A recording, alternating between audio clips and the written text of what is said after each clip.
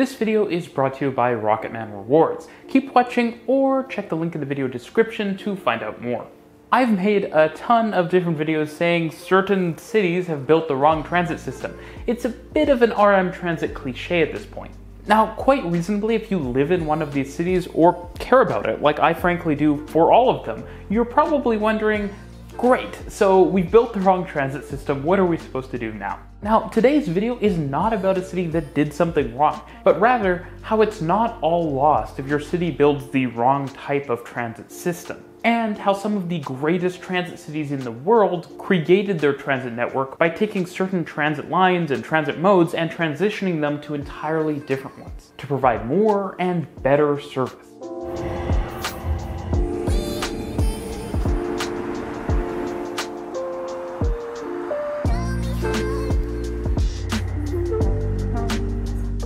If you're not already, follow me on Twitter as well as Instagram to stay in the loop with upcoming videos, city and transit related news, and some hot takes here and there. Now, if you're new here, I've done a lot of videos talking about how various cities may have not designed their transit systems in the optimal way or may have not chosen the optimal mode to serve the type of routes they're building. For example, Los Angeles is building super long regional scale rail lines with high floor trams, and Ottawa built a metro style system with low floor trams. And there are a lot of other places that are in similar situations. A lot of American cities like Dallas and Denver have built regional rail style systems but using light rail trains, giving up the potential higher speed and greater comfort that would come with proper regional rail. At the same time, a city like Seattle, one of the most successful cities in the United States for ridership growth in recent years, as well as just economic growth, has built a metro system using light rail technology and with some grade crossings. And that system will likely not be able to meet the future capacity demands of a city the scale of Seattle. Now, I think the problem here to a fair degree is that the answer to every transit problem in North America, at least for a long time, has been light rail. Even if it wasn't necessarily the most appropriate mode, to be fair, it's the mode we've been constructing a lot of. And so even if a system wasn't necessarily best adapted to it, the benefits of having a technology that we'd already built in other places and that we knew how to construct and operate was seen as greater than choosing the mode that was perhaps most ideally suited to a certain city.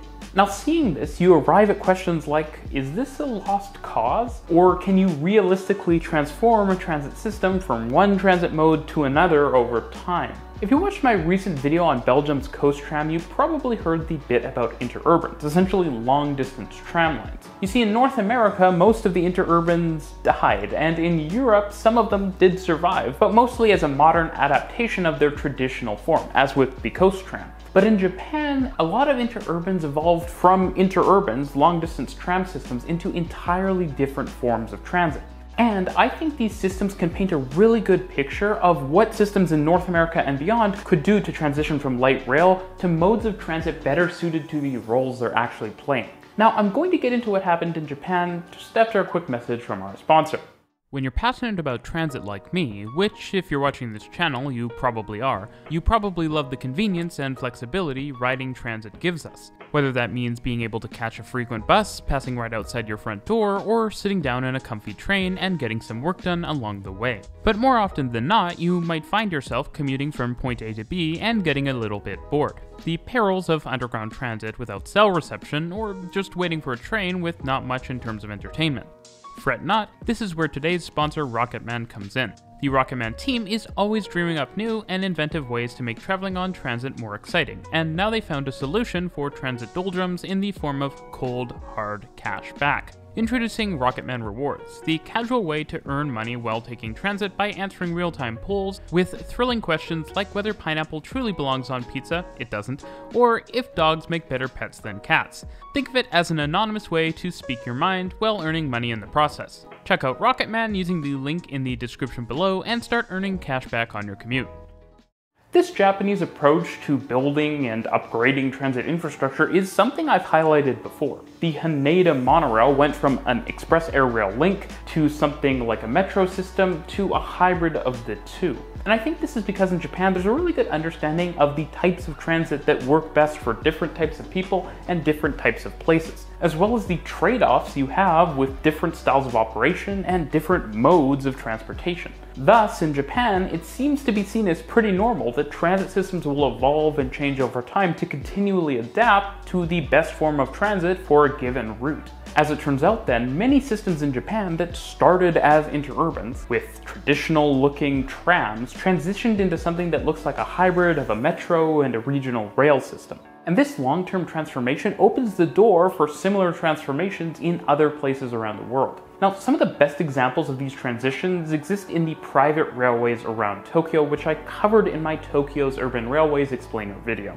Many of these private railways started their operations as an interurban type service. Odakyu, for example, I really like. They've gone from an interurban style system to a high-performance regional scale railway that directly integrates into the Chiyoda line of the Tokyo Metro, which in a somewhat circular way kind of means that it's come back to the interurban model of operating straight into a city via local infrastructure. At this point though, parts of Odakyu's network, like a major elevated quad-track corridor through the dense parts of the megacity, don't really look like a traditional interurban.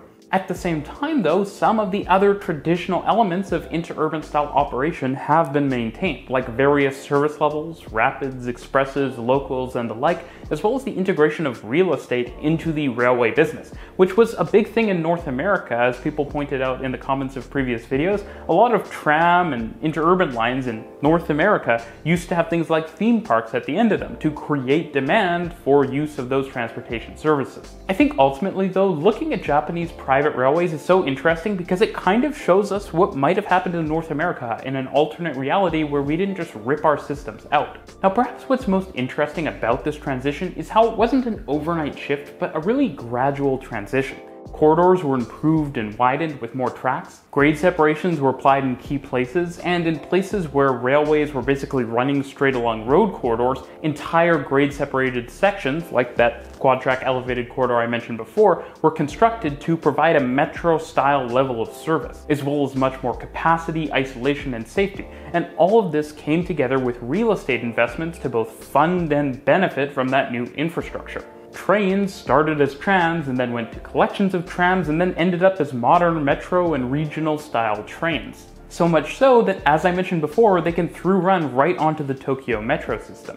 This approach can be taken back to North America, though perhaps in a slightly more planned and organized way, if we choose to envision what a positive transit-oriented future and a final state for some of the lines we've already constructed could be, looking at how we need to change our infrastructure over time to meet the demands of our changing cities. For example, if I was planning extensions or expansions to the systems in Seattle or Ottawa, I'd really be thinking about things like how I could soften corners and raise platforms in the future to accommodate larger trains. All of that's entirely possible. With high platforms and fully walk-through trains, capacity on these lines could probably be increased on the order of 20 to 30%. Not only would this allow you to have more doors and more frequency, but high-floor trains also tend to have higher top speeds, which would be incredibly valuable for some of these rail lines, which are quite long. Cities like Dallas and Denver, on the other hand, need only look within their regions to see other rail lines that are probably better matched to the type of operation that these cities are going for than their existing light rail networks. For example, in Dallas, there's the Silver Line and Texrail, which use European-style regional trains, Statler Flirts, which are just lovely. Ottawa also actually uses them. On the other hand, Denver uses high-floor, North American-style electric multiple-unit trains, but again with much more comfortable seating than you typically see in light rail trains. Taking the benefits of these regional rail networks and implementing them on what are relatively infrequent and yet long-distance light rail networks would bring a ton of benefits, like faster trip times and just more comfortable trips. Not to mention that not having to serve so many different types of rolling stock would bring a lot of economies of scale and other financial benefits. Essentially, these systems are both divided into two distinct networks, even though they're generally providing the same type of service in either case. Now, Los Angeles might be an entirely different story because it is growing massively and because it's already a gigantic urban area, and so it really needs to focus on long-term capacity for its various light rail corridors, which it's built a ton of in recent years and only plans to build more of. In that case, transitioning to a lower intensity but higher quality regional rail service might not be the best approach, and LA already has high platforms which would be appropriate for a metro-style train. I've always found it a little ironic because LA's light rail lines are not designed for really high capacities, and yet if they were successful, they would need massive capacity because LA is a big urban area. So in LA, I might literally suggest an approach similar to Tokyo. Entire corridors which are priorities for faster speeds and higher capacity could be identified, the tightest corners could be removed, platforms could be extended, wherever possible at least, grade separations could be added, and passing tracks and even express tracks could be added to help make those long distance journeys a lot faster. This would allow for a transition to more spacious and high capacity metro trains for local trips, and more comfortable and faster express trains for longer distance ones. And such a transition wouldn't be nearly as difficult as it seems because a lot of LA's light rail network is already in dedicated rail corridors for much of its length. Of course, transitioning to higher levels of service is a variable thing, and that should be the case in North America too.